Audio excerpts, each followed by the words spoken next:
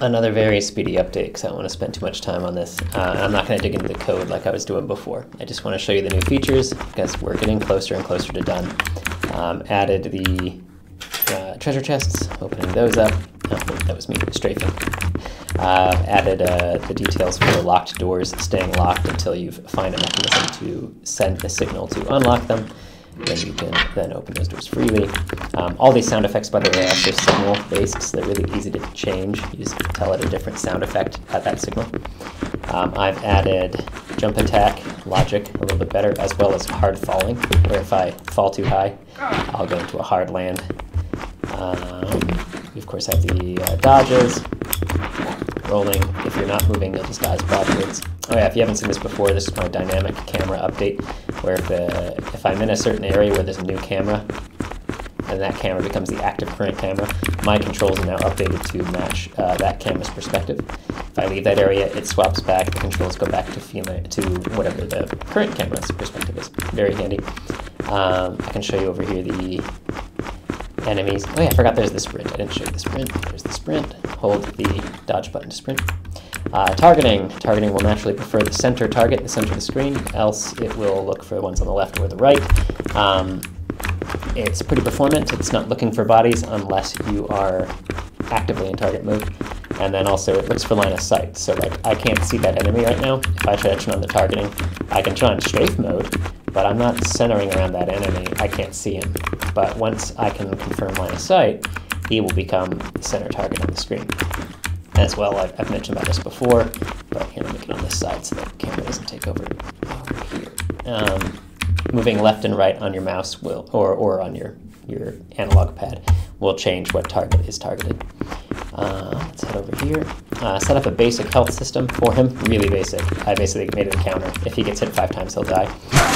But for him, I set up a ragdoll death. I will also set up a regular animation-based death, depending on what you guys feel like setting up, because ragdolls are more of a pain. But if he gets hit 5 times, he'll ragdoll, sink to the floor, and then it will turn off my targeting, so I can go back to normal movement. So that's great. Not going to go into too much detail of the major changes, but there were a lot of changes. Just for now, know that these different animation trees, like swapping to the heavy weapon and having the heavy weapon attacks, and like changing the gadget, having the gadget attacks, having the gadget attacks recognize what gadget is equipped, just works a lot better. It's going to be a lot easier for everybody to add their own animations and swap in their own stuff and have everything just keep working. Oh yeah, I didn't show you that, but if you're guarding, there's now, it zooms in. I figure not everyone's going to want to do a melee style game. Maybe they're going to do like a remnant shooter melee game. So I figure have it zoom in on the target, whatever's going to be the center of the screen.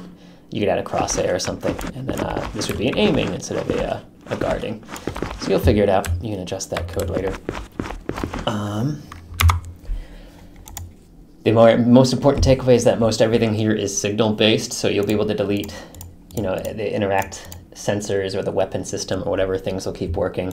My weapon streak, same story like that. When you swung, when you swung, there was that stream of mesh that gets created dynamically behind the back of your weapon. That's just activated by a signal. When the attack is activated, it kicks on. It'll shut off if I get hurt. Otherwise, yeah, it'll just go by the lifetime set in the weapon streak. That's another little module you'll get. These are all just things that will be given away for free. All the sound effects are free. All the animations are free. None of it is Mixamo. Right now, the mesh I'm working with right now, yes, is Mixamo, but I'll make you another one that is CC0 as well. So you'll have CC0 animations, CC0 sound effects, CC0 everything. And it will work with a Unity or Godot standard skeleton, so pretty much any normal skeleton you get from Mixamo or from the Godotify tool I built, plugin for Blender. Really any of those, most standard skeletons will work.